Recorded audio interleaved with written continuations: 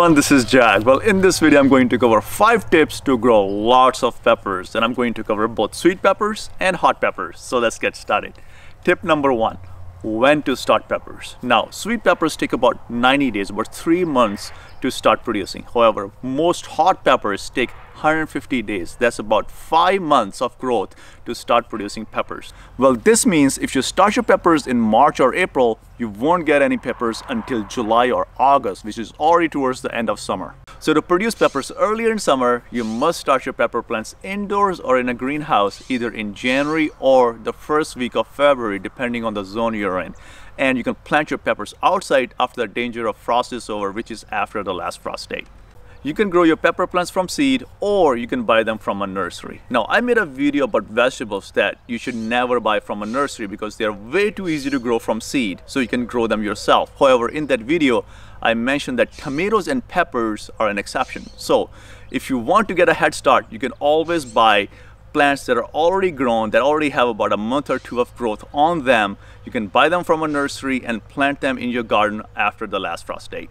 Now, another thing you can do is actually overwinter your pepper plants. You can dig up your pepper plants in fall and keep them indoors or in a greenhouse, and they will survive all the way through winter, and you can replant all the pepper plants in spring after the danger of frost is over.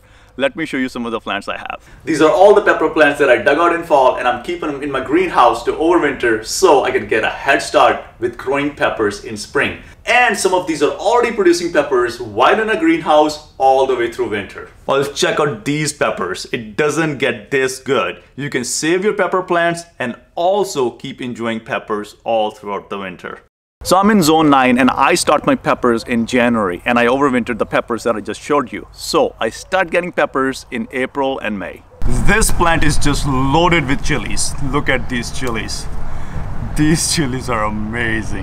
Tip number 2, peppers love cow manure and chicken manure. So if you add a lot of cow manure and chicken manure into your garden along with some compost, your pepper plants will do wonders and you'll get beautiful peppers. Now, this is not true for all plants. You cannot add a lot of fertilizers to every single plant, especially tomatoes. So if you over fertilize your tomatoes will produce a lot of foliage but no tomatoes. I made a video on mistakes to avoid while growing tomatoes, so check that out if you're interested. I usually make my own compost, and I have a video on making your own hard compost as well. And we are also buying compost because I'm using a lot more compost than I actually can make. My garden contains a gallon of compost and half a gallon of manure for every single pepper plant.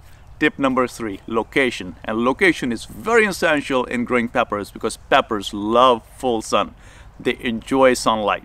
The only exception to that rule is bell peppers. You can grow bell peppers in partial shade, and I made a separate video on vegetables you can grow in shade as well. And actually, bell peppers enjoy being in shade because if you put them in full sun, you can get sunburn spots on your bell pepper plants as well. So keep them in shade or at least in partial shade. However, all other peppers need full sun and at least 8 hours of sunlight. But if you can provide them 12 hours of sunlight, your pepper plants will do wonders. Also, when planting peppers, the plant spacing in between the plants should be 18 to 24 inches and the row spacing should be 30 to 36 inches.